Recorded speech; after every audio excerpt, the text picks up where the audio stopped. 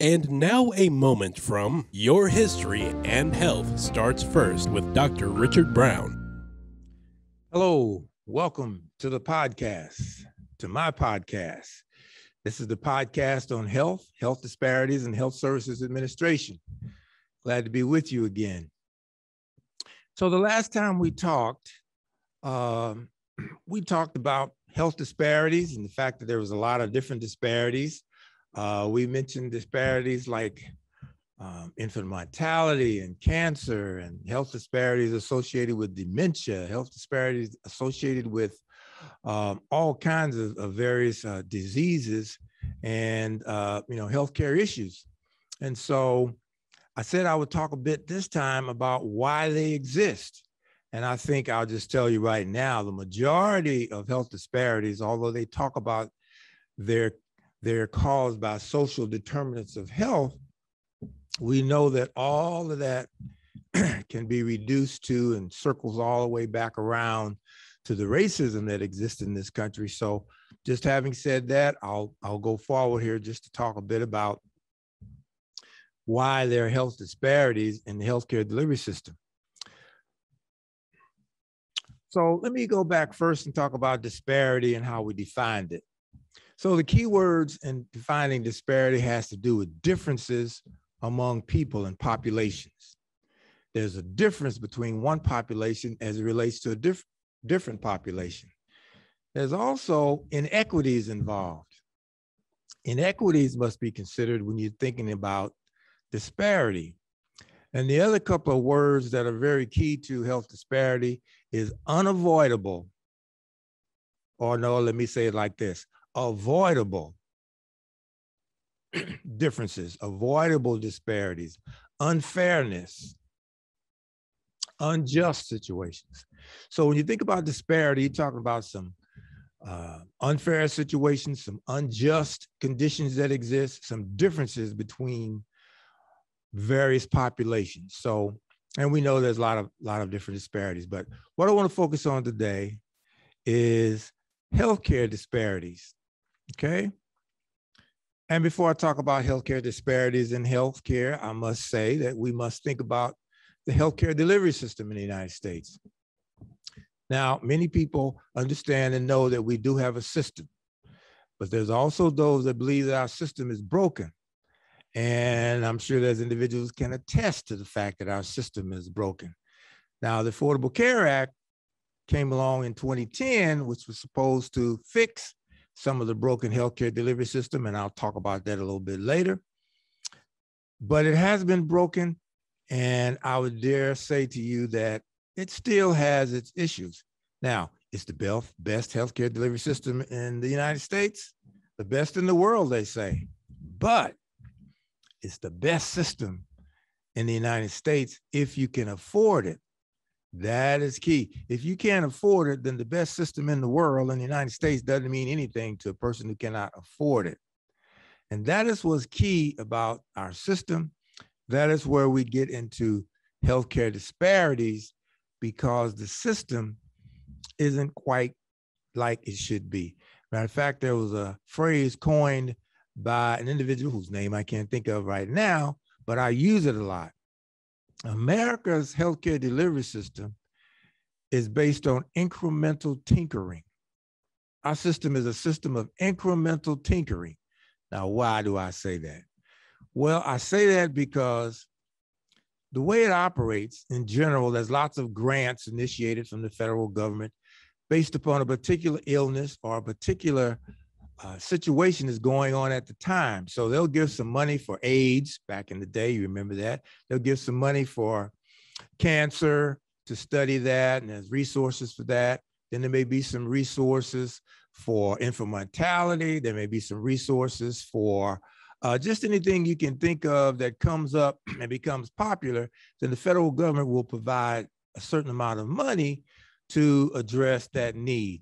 And so that's why it's called a broken system that involves incremental tinkering.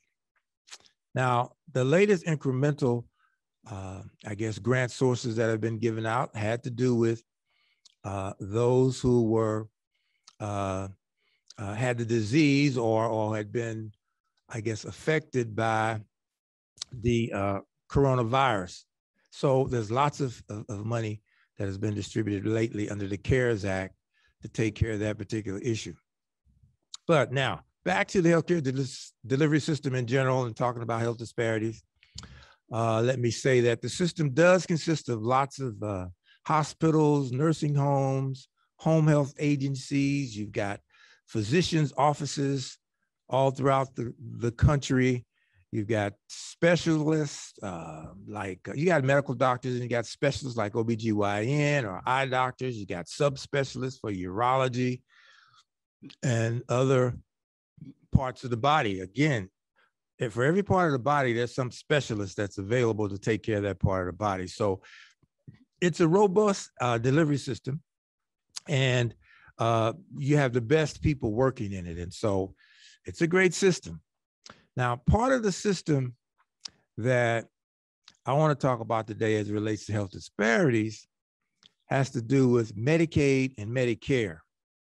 So I need to give you a definition of Medicaid and Medicare. But before I do that, let me go back. The hospitals and the physicians' offices and all the other healthcare delivery system, pharmacies and all, they submit bills to insurance companies in order to get reimbursed for the services that they provide. So it's basically a system based upon profit. Okay. You provide a service and then you submit a bill and then you're paid for the service that is provided. Now, Medicaid and Medicare is the government's system of providing services for those who cannot afford. Let me give you some specifics. Medicare specifically is a U.S. government program of hospitalization, insurance, and voluntary medical insurance for persons aged 65 and older for certain people who are disabled. Okay, Medicare. If you're 65 and older, you're eligible to receive Medicare, and that will provide you with some hospitalization services and some primary care services. Also, if you're disabled, and specifically I'm familiar with kidney disease, if you have that, then you also are eligible for Medicare. Medicaid. The legal definition of Medicaid is that it's a program of medical aid designed for those unable to afford regular medical care and financed by both state and federal governments. Now, this began in 1965 as part of the Social Security Act, just like Medicare began in 1965. So the Medicaid program is funded by both state and federal. Federal provides most of the money for the Medicaid program, and then each state provides money for the program in its state. And unfortunately, each state has different sets of criteria for eligibility and different services that they provide. So again, it leads itself to sort of a broken system that it is not uniform across all states.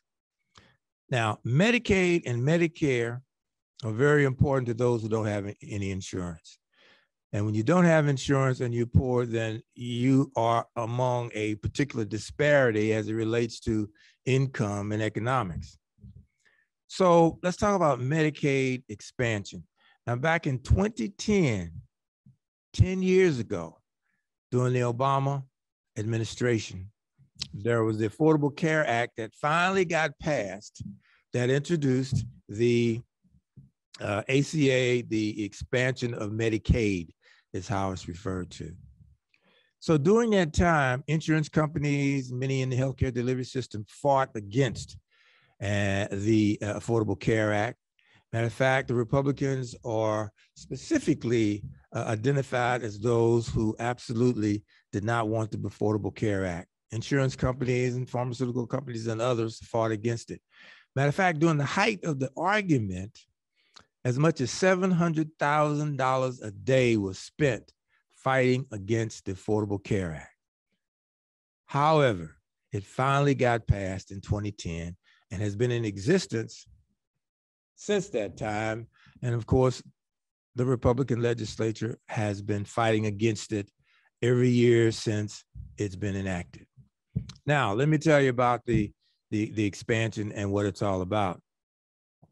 So the Medicaid expansion provided for, health care for all people who needed to come to get primary care. And just because it was called Obamacare, many people didn't want to participate in it. Matter of fact, some people said they were interested in the Affordable Care Act and wanted to receive it, but they didn't want Obamacare, which says something about their thinking and what their research might have been. So let me say that there are 12 states after 10 years that still do not have Medicaid expansion. And if you don't have Medicaid expansion, that means that a certain group within your state are at a disadvantage in terms of healthcare. There's a disparity that gets created because if they had expanded Medicare, there's primary care services that are provided.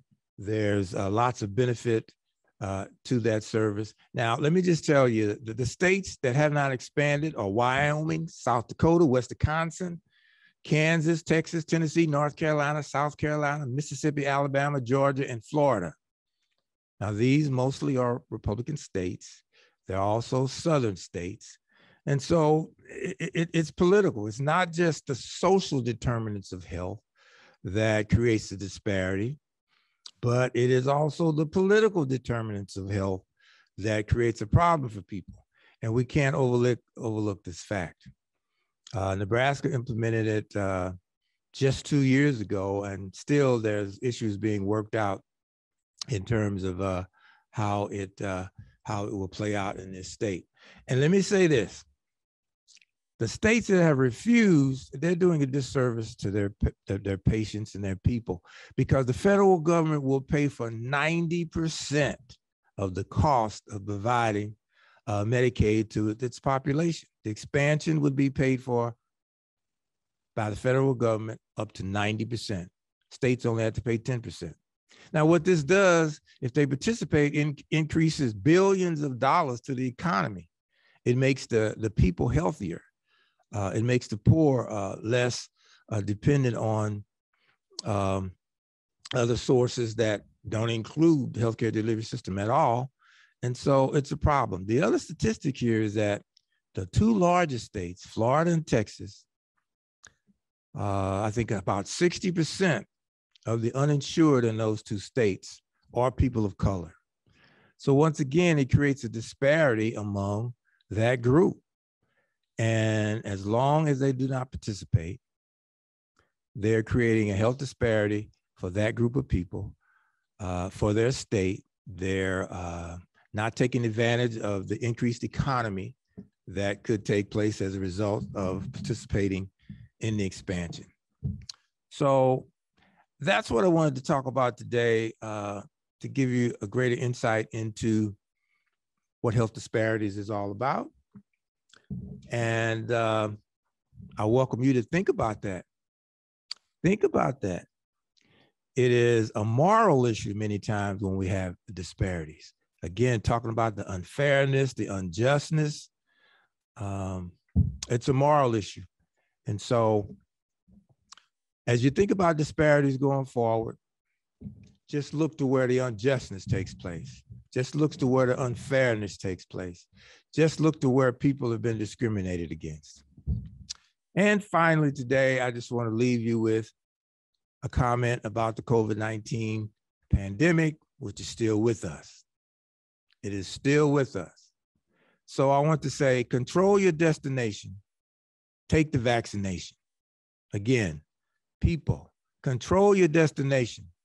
Take the vaccination. Thank you.